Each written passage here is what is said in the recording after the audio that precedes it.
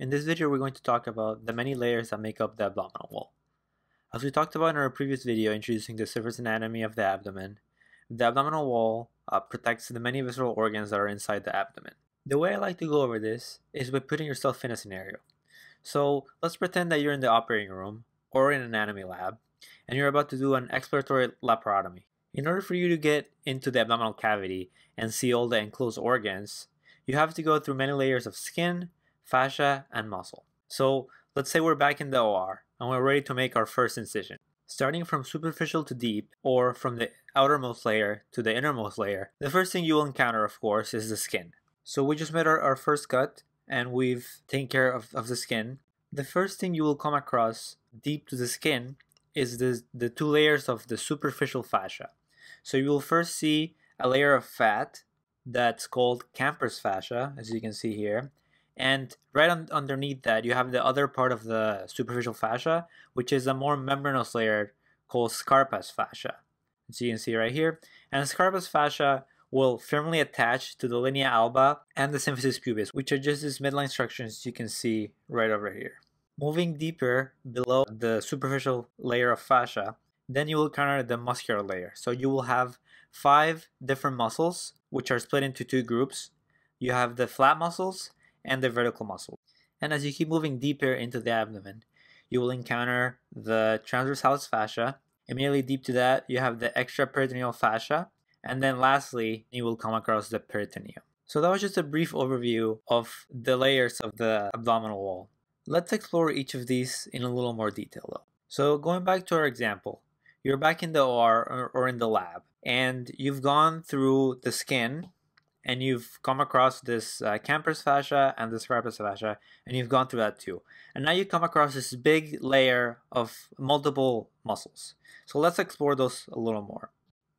The muscular layer of the abdomen is composed of 5 main muscle groups. These muscle groups are split into the flat muscles and the vertical muscles. Starting with the flat muscles, these are what you may know as the obliques. So you start with the external oblique, move deeper into the internal oblique, and then end with the transversus abdominis. And all these muscles have something in common, and it's that they begin posterior laterally and they move anteriorly, meaning towards the front. And as they move anteriorly, they're replaced by what's called an aponeurosis that connects them to the abdominal midline. So those are the 3 flat muscles. And you also have 2 groups of vertical muscles. And the first one is the rectus abdominis, which you may know as your 6-pack muscles. And then you also have a small muscle group called the pyramidalis, which you can see right over here. So continuing with the example that we came up with, in which you're in the OR, and you went through the fascia, now you came across the muscular layer. You want to be able to figure out ways to identify what muscle you are looking at. So we know that the first muscle, or the most superficial one, is the external oblique, which you can see over here. And the way that you can identify the external oblique is by looking at the way the fibers are pointing at. So the external oblique has fibers that point inferior-medially, meaning they're pointing down and to the middle. So if we had to give it a directional arrow, it would look something like this. And the way I like to remember the way the external oblique points, or the fibers directions, is by just thinking of how you put your hands in your pockets. When you're putting your hands in your pockets, your fingers are facing down and towards the middle. And that's exactly how the direction of the external oblique is. Immediately deep to the external oblique, we have the internal oblique, which in this diagram you can somewhat see around here. And the way I like to think of the internal oblique is the opposite of the external oblique. As I said before, we know that these muscles all start in the back. So they all have to start by pointing towards the middle. And if we're thinking of the opposite of the external oblique, we know the external oblique points down, the internal oblique points up. So its fibers point superior medially. If we superimpose that to the external oblique arrow, it will look something like this. So it's pointing up and towards the middle. And then immediately deep to the internal oblique, we have the last of the flat muscle groups, which is the transversus abdominis, which you can see right around here.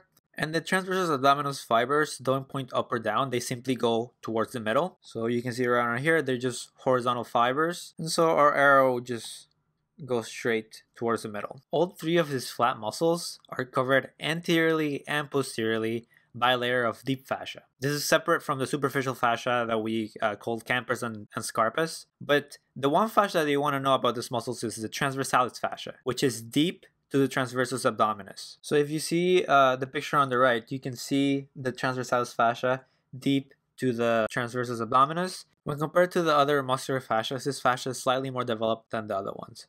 We talked about our flat muscles. I also mentioned that there were two vertical muscles. So the first vertical muscle to know is the rectus abdominis, as you can see over here. This muscle group is paired, meaning you have one in each side of the body, and it's separated vertically by the linea alba that you can see right over here. The linea alba is simply where all this aponeurosis and all these muscles intersect in the middle of the body. But you can also notice that even horizontally, this rectus abdominis is split into groups too. And these horizontal intersections are called transverse fibrous bands or tendinous intersections. So this muscle group is also known as the six-pack muscles, and in muscular individuals with low percentages of body fat, you can easily visualize each of these muscle groups. And then the last muscle I wanted to talk about is the pyramidalis, which is this little muscle that's anterior to the rectus, and it's a small triangular muscle, which is why it's called the pyramidalis, and its base is on the pubis, and it also attaches to the linea alba. And a fun fact to know about this muscle is that not everyone has a pyramidalis muscle. The last thing I want to talk about regarding these muscles is what's called the rectus sheath, which is a very important concept. So these two vertical muscles are enclosed by what we call the rectus sheath. Remember those three flat muscles we talked about before? Their fibers have this aponeurosis as they come towards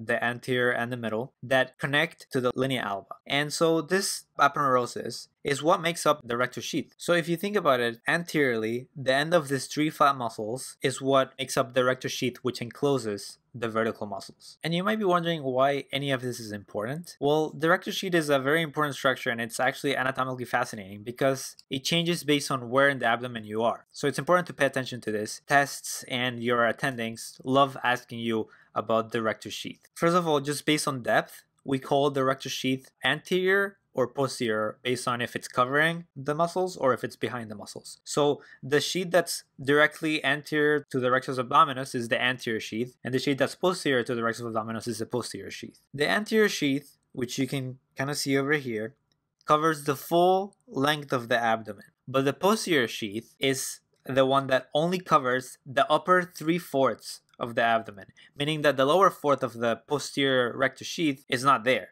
What this means is that lower fourth posterior to the rectus abdominis, it's in direct contact with the transversalis fascia, which is what you can see over here. You see how you have this posterior sheath extending the upper 3/4, and then you have the transversalis fascia right below that, because there is no posterior sheath below that line, which is what's called the arcuate line. This is all very confusing, and it can be somewhat difficult to visualize. The big points to know are that the three flat muscles converge into the linea alba, and their aponeurosis forms the rectus sheath, which is anterior if in front of the muscles, or posterior if deep to the muscles. The anterior sheath covers the full abdomen. The posterior sheath only covers the upper 3/4, meaning anything below the arcuate line, which is right below the umbilicus, is not covered by the posterior sheath. So that muscle group right here will be in direct contact with the transversalis fascia. So let's move on to that better picture now.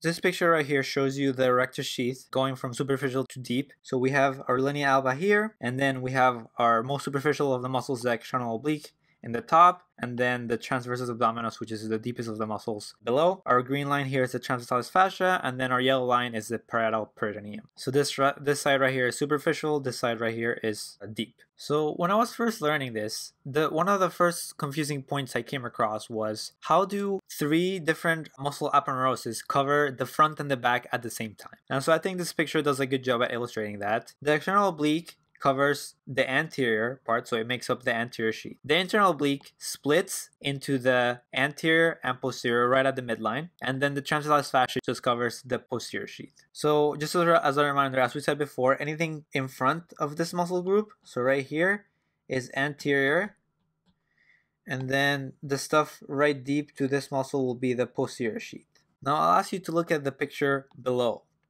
So this is also a representation of the rectus sheath, but this is in that lower 1/4 of the abdomen. So this is below the arcuate line. So we know that the anterior sheath is going to be present because the anterior sheath covers the full width of the abdomen, but we can notice that there's nothing posteriorly. And the way this works is as soon as we cross that arcuate line, what these muscles do, instead of splitting into anterior and posterior, the aponeurosis of all three muscles converge in the middle. So they all attach to the linea alba anteriorly to the rectus abdominis muscles. And so as we can see over here, we don't have any posterior sheath, and this rectus abdominis muscle is in direct contact with the transversalis fascia. So if there's one thing I want you to remember from this video, is that location matters in the sense that anything below the arcuate line doesn't have a posterior sheath. And of course, you might be wondering why, again, is this important? And besides the fact that they love asking this in tests or in the hospital, the reason is that because you don't have a posterior sheath, you're also more susceptible to having hernias because this is a weakened area of the abdomen. Another important cool fact is that, for instance, if you're in the OR, you're doing a C-section and you're making your incisions, you shouldn't expect to see a posterior sheath because you should be making that incision below the arcuate line. So don't be worried if you don't see that layer of posterior sheath as you go through the C-section. We spent a long time talking about muscles because they had some important concepts, but now let's finish going through the layers of the abdominal wall.